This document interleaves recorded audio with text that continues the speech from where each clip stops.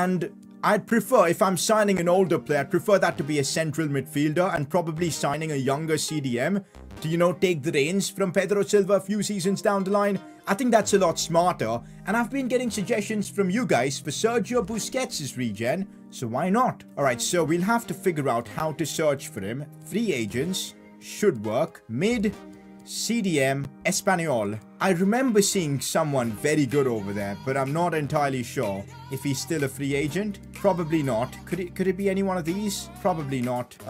Doesn't. Oh, yeah, it was this one. It was this one. 100% it's this one. Cesar Vazquez. I am so confident he is Sergio Busquets' regen that I think I'm going to go with an offer right away, even though I don't know much about him. I definitely feel he is Sergio Busquets' regen. Signing him will have sorted out our CDM problems. Pedro Silva will be our first choice CDM as we slowly integrate this kid into the team. So we're signing Sergio Busquets is regen here. I think so. He wants an important squad role, which shows he's fairly high rated in his overall. We'll give him a 5-year deal as well. The fact that we're signing him for free is utterly ridiculous.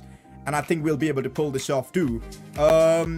I reckon we'll give him about 90,000 per week, 100,000 bonus. I think he should accept this. It's a good contract. Vazquez has been signed. Sergio Busquets is regen, in my opinion. Let's see what his overall and all is looking like. I knew it, guys. Vazquez is decent. An 80 rated free agent.